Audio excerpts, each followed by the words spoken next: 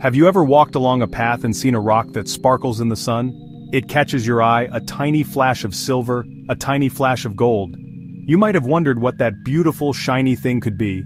There is a very good chance that what you saw was a mineral called mica. It is a truly remarkable crystal, one of the planet's hidden gems, though it is not a gemstone in the way a diamond is. Mica is special because it is not a solid chunk like most rocks. Instead, it is made of incredibly thin layers, stacked one on top of the other like pages in a book. This structure is what gives it that wonderful, unmistakable shimmer. Mica is not just one single thing, it is actually a family of minerals. Some are dark, like biotite, which can be almost black. Others are light and silvery, like muscovite, which is one of the most common kinds. There are many different types, each with its own name and subtle differences. This family of crystals is found all over our world, tucked away inside larger rocks. They are a fundamental part of the Earth's crust, a silent witness to the immense forces that shape our planet. Their story is a journey from deep within the Earth to the sunlight on the surface, a story of heat, pressure, and incredible transformation. The name mica itself has a rather lovely origin. It comes from the Latin word micar, which means to glitter or to flash. And what a perfect name it is. It looks delicate, almost fragile, as if a breath of wind could separate its layers. Yet it is also surprisingly resilient. It can withstand great heat and it does not conduct electricity. It is a material of fascinating contradictions. Learning about mica is like uncovering a secret. It is a material that is all around us, yet most people do not know its name. It is in the ground beneath our feet, in the very walls of our homes and the devices we use every day.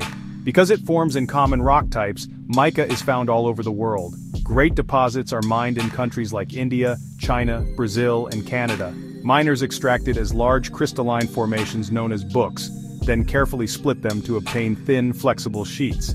It is sorted by size, color, and quality. The finest, clearest sheets are the most valuable, but nothing is wasted.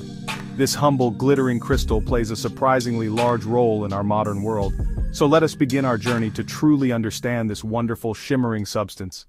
The most captivating feature of mica is, without a doubt, its appearance. It has a special kind of shine, a pearly luster, a glassy luster that sets it apart from duller rocks.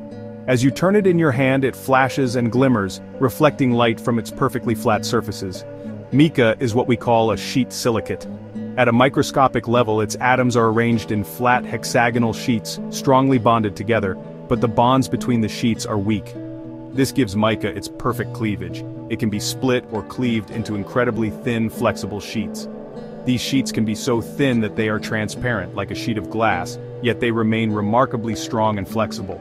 You can bend them, and they will spring right back into shape. In the past, it was used as a substitute for glass, earning the name Muscovy glass. Mica also comes in a wonderful variety of colors. The most common, muscovite, is often silvery white or lightly golden. Another common type is biotite, typically dark brown or black because of iron and magnesium. Then there is lepidolite, often lilac or pink, its color from lithium. In granite, tiny specks of silver or black are scattered throughout, adding depth and sparkle. In schist, aligned crystals give a layered, almost silky sheen. Whether a large perfect book or a million tiny flakes, mica brings brilliance to the mineral world. The formation of mica is a story of immense patience, unfolding over geological timescales. Mica crystallizes from cooling magma when the right ingredients are present, including silicon, oxygen, aluminum, potassium, and water.